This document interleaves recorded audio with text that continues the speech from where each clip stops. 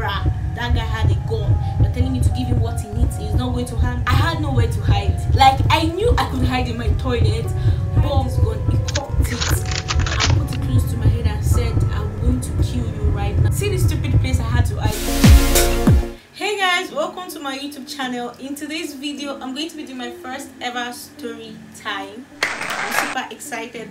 Why featuring this cute hair from Dufuashairluxe? I haven't unboxed it yet. I wanted to do it with you guys. So yeah, let's get into it. They sell amazing hairs in wigs and bundles. I'm super excited. So this is the hair I ordered. I'm seeing two hairs inside this bag. I know I ordered for this and I don't know which this is.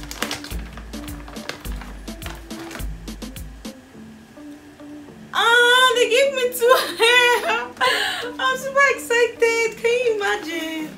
I ordered for this one and I got this also. This is a fringe.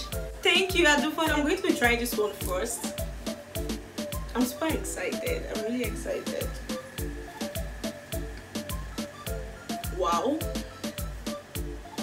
So I reached out to this brand on IG to purchase a bob hair because I don't have a bob hair, and why not? Why can't I? And I was tired of being scammed by Instagram vendor. You know what? That one is another story for another day. They were nice and friendly and assured me. I'm super excited. Look at this strand. Oh my god, the brand is new. So if you want something like mine, look at this strand. If you want something like mine, it is priced at 85k, and note it is bound to increase due to dollar rate. Hold up, I know it is pricey, it isn't cheap. Guess what? I got your back. I have a coupon code which will be giving you 10% off any hair you purchase. So if you purchase like 3 hair, you're going to have 30% discount. So yeah, I will be leaving the coupon code somewhere along the video. So you have to invest in good quality hair strands that will last you a while. That's what I got. Color is top notch, I won't lie. Let's take a look at the strands. Like, so back to the gist. This story isn't recent, but it remains permanent in my head because I was traumatized, or would I say I'm still traumatized? I guess it's really a funny story, but I'm quite serious. It was bad. To my returning subscribers, thank you. And if you're new here, hi, good to see you. Don't forget to like, subscribe, and comment. Grab your popcorn, your water, your tea, your juice, whatever, and let's dive into it. Before I start, my eyes is going to be diverted because I'm facing the mirror. So yeah, it was on a fateful Wednesday during my 300 level second semester. That was 2018.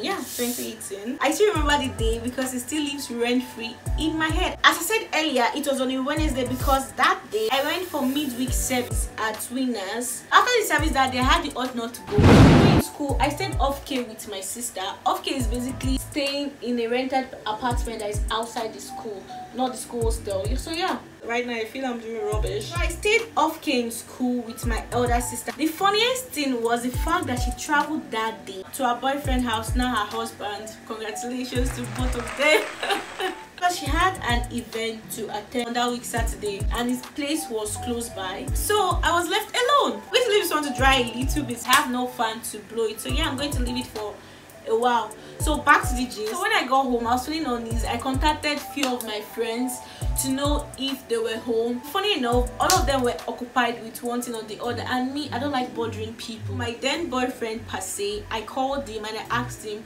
are you home? He told me he was home, but he had a visitor, a female friend, like his close friend. She was staying over at his place, so he was like, no, you can come, 3 of us will stay together. And I was like, dude, I'm not doing this rubbish. I told him, is either she leaves and I come, or either she stays and I don't come.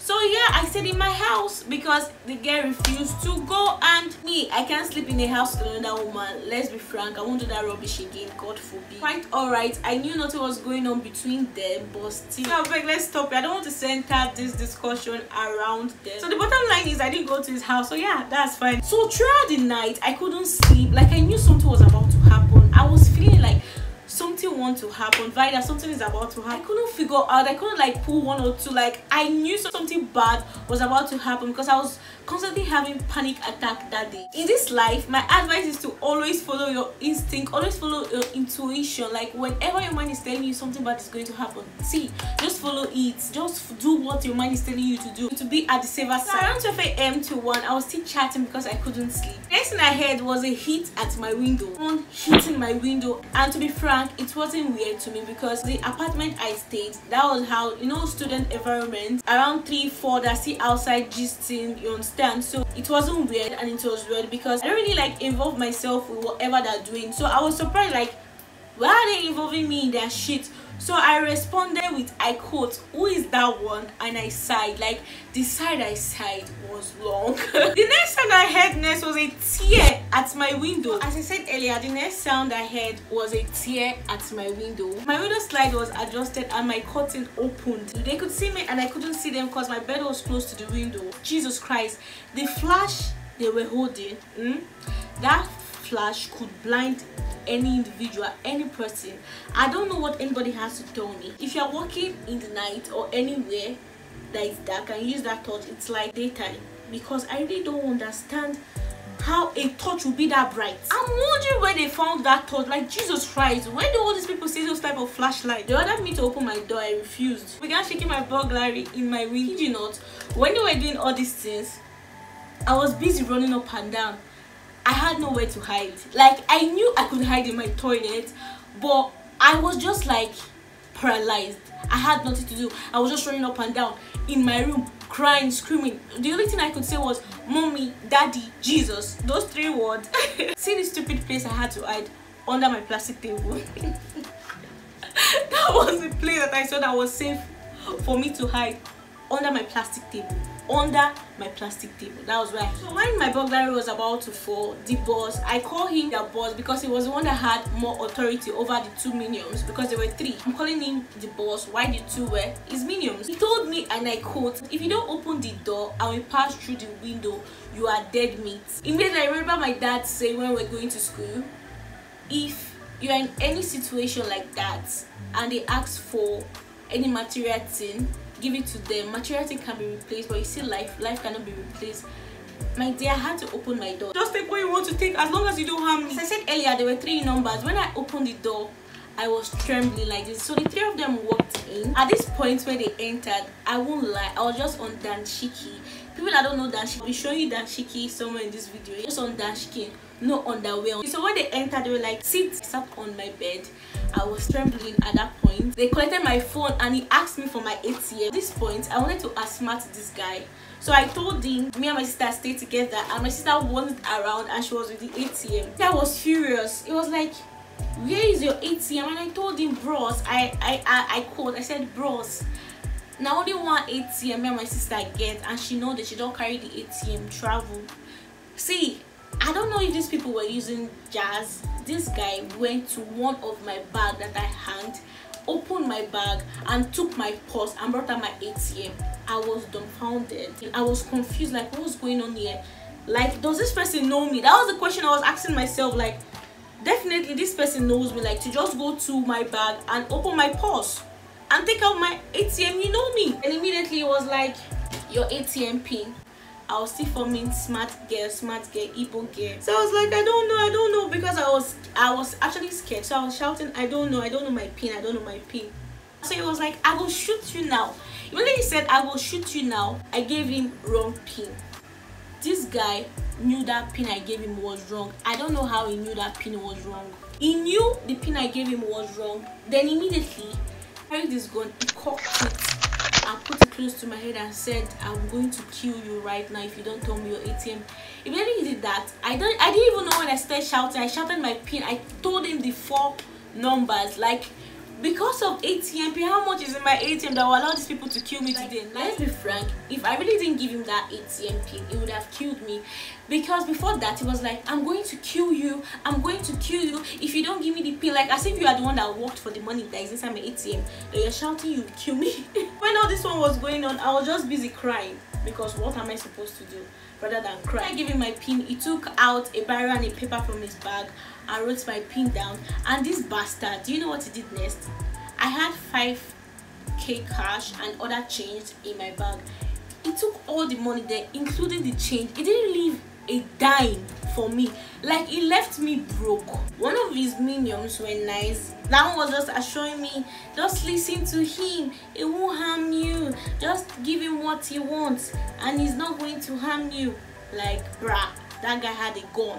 You're telling me to give him what he needs, he's not going to harm me? Definitely I will give it. So after he was done writing down my ATM pin in his book, so he dropped his book back in his bag. Then he was asking me for my gold chain. It was like, where is your gold chain? In my head I was like, gold chain, do I wear gold? At that point really I was not even wearing gold. So in my head I was like, do I wear gold? Why is this man asking me for gold? He was like, where is your gold chain? And I said, I don't have gold.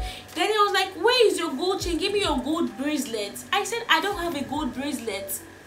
Then it dawned on me, 4 days ago, before that day, that's boyfriend, then he came and he was wearing a gold bracelet, which I collected. And I noticed the other compound, there were 3 guys that they were standing at the balcony, so they were like listening to us. So I was like, I'm not going to give you this bracelet, I'm going to take it. So before they left the balcony, I returned the bracelet to my sister's husband. They were not there long enough to see me returning the bracelet, so I knew they were the one. I feel like I'm going to take the hair to the side instead of center. Prefer it in the side. So yeah, I told him in pidgin, bros, I know they wear gold chain. The chain where I get, see, I'm for window. The window was already on the floor, so I showed him, since the chain I'm using, the chain was washed. It's even recently I started wearing chain and investing in jewelry. I was not a fan of jewelry. Even after that incident, I was like, I'm not going to wear jewelry again. Other than my phone and my ATM now, shit was the fact that my laptop, my sister's tab, and my second phone was on our sound system. The boss instructed one of the minions to carry the laptop. They carried the laptop. They found out that they had no space in their bag, because I kid you not, that bag was full of different brand of laptops. The boss instructed the nice one to take the tab, so they took the tab and they locked me inside my room with my key. They collected my key from me forcefully and they locked me inside. So a few minutes after they were done robbing the compound, maybe they left, people rushed outside to help me open the door because they locked me inside. At this point, I really don't know what I'm doing.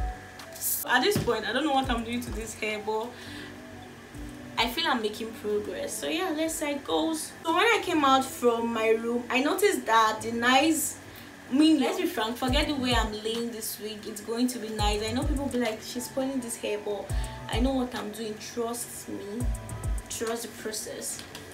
Trust the process. So when I opened the door, I found my tab was on top of my generator. I left my sister's tab. Immediately I called my sister and I informed her about what happened in the compound, and she was just there panicking because she knows she left me. She was panicking, and my father was not aware that she was not in school. Another problem. So she was panicking, and she was like, I'm coming tomorrow. Then immediately I called my dad and I informed him. I have my dad's number offer and I have everybody's number offer. In this life, always have your loved one's number offer in case you're in a difficult situation, a dangerous situation, and you just had one person to call, so you know who you are calling. Have the right people. So immediately I called my dad. My dad was like, hope they didn't touch you. Oh, they didn't touch you. My daddy asked me more than 20 times, and I was like, no. The next thing I was like, I'm coming to your school the next day. And mind you, I school in Edo State, and this thing we're talking about happened like around 3 o'clock. So I was like, I'm coming to your school the next day. I kid you not, around 6 p.m. in the afternoon, my dad was already in my school. Immediately my daddy came to my school, my daddy was shouting, I'm going to take this matter off. I'm a very stupid guy. He was shouting, I'm going to take this matter up. I'm going to talk to the VC. This is nonsense. This can't be happening in a school environment. In my head, I didn't tell my dad to his face. I was like, guy, calm down. This is a school of thousands of students. This is not a private university. A school of thousands of students, because you know the VC. You want to meet the VC and tell the VC that they robbed your daughter and they should arrest people. Who do they want to arrest? I'm still grateful to one of my friends, Yimi. Shout out to Yumi. Like, I called her and immediately around 6 a.m. she was already in my house with a bike and her elder brother. They came and they picked me. Like, they legitimately picked me and took me to their hostel because I couldn't sleep. Like, I was shaking throughout that period. I couldn't sleep. So immediately I told her, I feel I have to stretch this hair. But no, I feel I want to stretch this hair. I really do. Is there need? When I got to her house, I still couldn't sleep. Like, if I hear a cockroach pass, I'm up. I was up. She was actually like so worried. She was actually worried because I couldn't sleep. I was always shaking. If I hear noises of people, I'm up.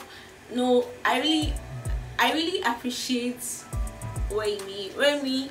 If you see this video, I appreciate the time I was in my hostel again and I heard someone come in. Immediately, because I heard a strange voice, I was shaking legitly. I removed my SIM from my phone and I dropped my phone down and I sat on the floor and I was shaking. For no just cause. When I tell you this story, they'll be like, it's not a lot now that happened. They just took your phone, they just took your ATM. Guy, they cocked gun on my head. Like, this guy was literally telling me every second he would kill me. Like, me and this guy had beef. Like, as if me and this guy were dragging something before that he knew me, that he wanted to kill me. Since then, people were suspect to me. Another thing again was, because of this incident, I legitimately stopped posting on IG. What am I even saying? On any social network, I stopped posting because I was like, I don't know, maybe this person that wrote me saw me on IG. I don't know if this person saw me on WhatsApp. I stopped posting everywhere. Like, I became a ghost. Then if you want to see me, you have to come to my house to see me, to check up on me. Lest I forget, my coupon code is VTV23. Yes, I said it, VTV23. But now I'm really happy. It all sounds funny and it's a story I like sharing. So yeah, that's why I shared it with you guys. That's why I made it my first ever story time. Now it's a very funny story, but trust me, then it wasn't. Like, I've been looking at this hair, touching the hair. I need to like stretch it to give it the bow, but no. But take a look at this hair. Like, do I have to like turn back and shake this hair for you to see how it is? Let's take a look at this hair. The hair is giving luxury, the hair is giving elegance, this hair is giving vibe. You know the vibe you want. Like, it's giving me the vibe. I love this burnt orange. Immediately I saw this hair on that page, I fell in love with this hair and I said, you know what, I must have this hair. This is mine. This baby is calling me. That was why I purchased my baby, and now my baby is mine. Hair is giving all it needs to give. It's giving the vibe it needs to give. I've not even stretched it and it's just like, I know what you want. Yes, they'll be having an Ember sales. I really don't know when they're going to be having Ember sales. So what you have to do is follow them on IG and turn on your notification bell on their post to get notified whenever they post new stuff, so you don't miss their Ember sales. Don't forget to use my coupon code to get 10% discount any hair you purchase from Dufuashairluxe. Hey guys, thanks for watching to the end. Don't forget to push the subscribe button and give this video a thumbs up, comment and watch my other videos. Hold up right there. Don't forget to shop at Dufuashairluxe. Stay blessed. See you in my next video. Bye.